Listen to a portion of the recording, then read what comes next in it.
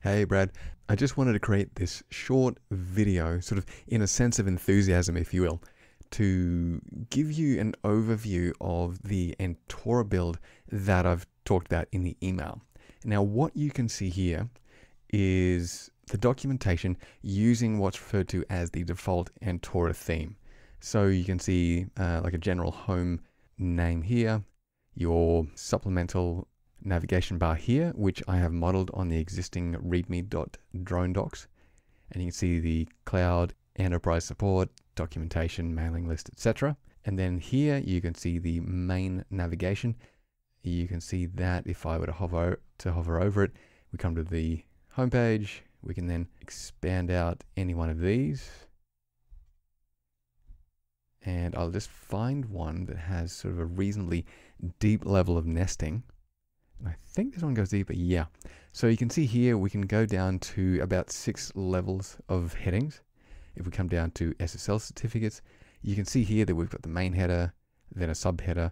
Don't worry about some of the content here. I didn't do a complete conversion from Markdown to AsciiDoc because what I'm intending to do here is more just give an idea of what it would like, sort of without going too far, because if you're not behind it, it is your project, and I don't want to try and sort of be over enthusiastic and try and take it away, but I still want to give enough of an idea so that you can see or get a feel for whether you believe this is the right path to go down or whether or not.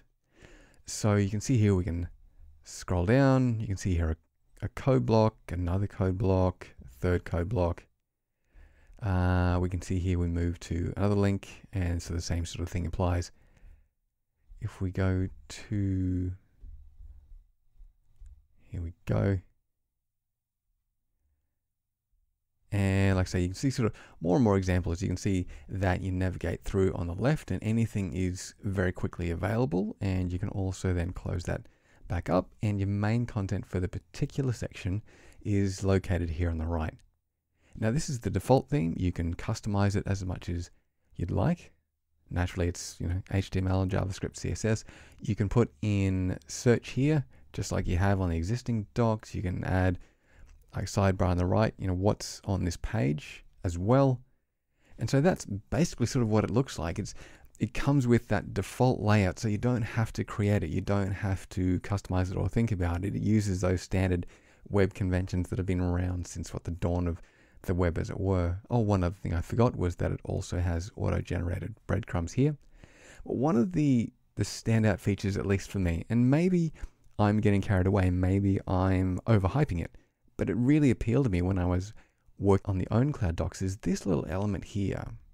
Now at this point, it probably doesn't have a lot of meaning, but what it does is that it allows you to have version documentation. Now what I mean is here let's assume this is say the 1.0 release, but maybe you are up to say the 10.0 release. Users, by clicking here, can go to the particular version of the documentation that matches their implementation that they have. So you don't have to sort of create unnecessary home pages or navigation pages. The user can just click through here, pick the one they want, and then the documentation updates. Like I say, it doesn't kind of really work when you only have one version, but that said, I hope it kind of gives you the idea.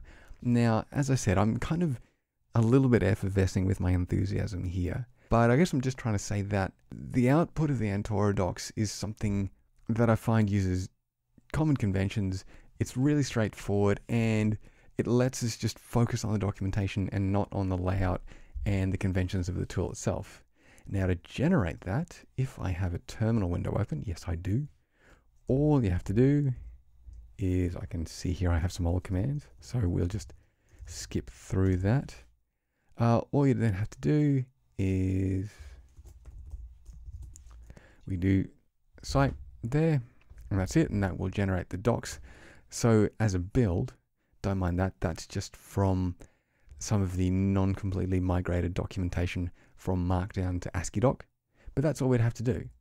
So you have the necessary tools, which is mainly AsciiDoctor. You can then build the documentation quite easily in a build pipeline. So it's not a whole lot of tools to install. What does a file look like? I think I have one open. If not, I'll just open one. Get one in here.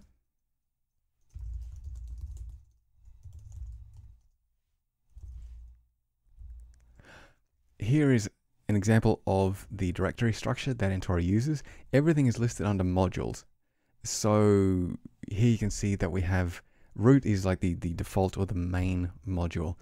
And you can have one or you can have as many as you need.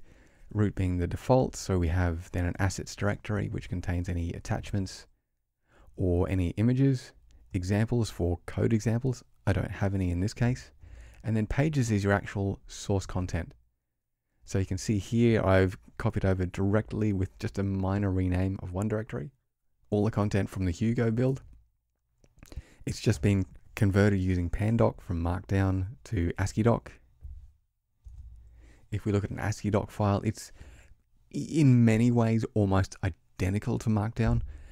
For headers, instead of a hash, it has an equal sign. This is an anchor to this particular header.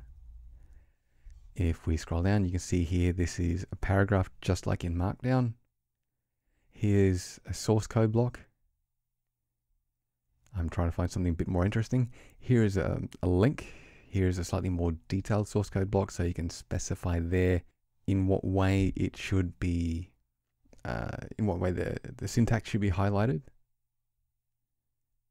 Here we have an example of a table, so here's a caption for the table. Here's some details to control the formatting, so we'll indicate that it has 3 columns and that the second or middle column should be twice the width of the left and the right. And it will also say that the first row is a header row, so that this row here, like all the text in there, will have the T head and the TH instead of the normal TRTD for a standard HTML table. Some simple inline formatting, and this is the first column, second column, third column. Simple formatting as with Markdown. And I'm hoping if I scroll down a bit further, I'll have something more kind of juicy to give you. Unfortunately, I don't. But anyway, that's an example of AsciiDoc. And if we go back here for a navigation file, which shows you, sort of, tells Antora how to build up its left-hand side navigation tree, it's basically a set of links. These mean an external reference or a reference to somewhere within the particular Antora project. So you can say, so you see here that the link that the user sees will be installation, and that will go to installation index.adoc, which is under pages here, installation index.adoc.